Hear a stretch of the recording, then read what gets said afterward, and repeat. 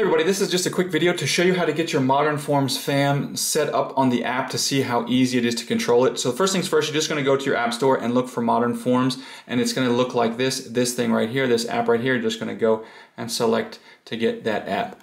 Once you've got it downloaded, you're going to go ahead and create an account and get it all set up here.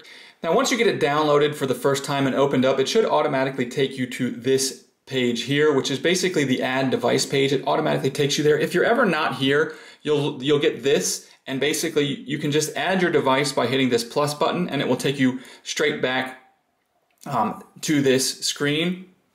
So, but all you need to do from here when you're ready to get your thing set up is what you're going to do is you just need to make sure that the fan that you want to pair with this app is already turned on. And then once you do that, you're going to go into your phone's settings, and from your phone's settings, you're going to go into your Wi-Fi, and instead of connecting to your normal Wi-Fi network, you're going to connect to Modern Forms Fan, which should be the fan that you're trying to connect to. And if you ever get prompted to enter a password, you're just going to enter the password intelligence.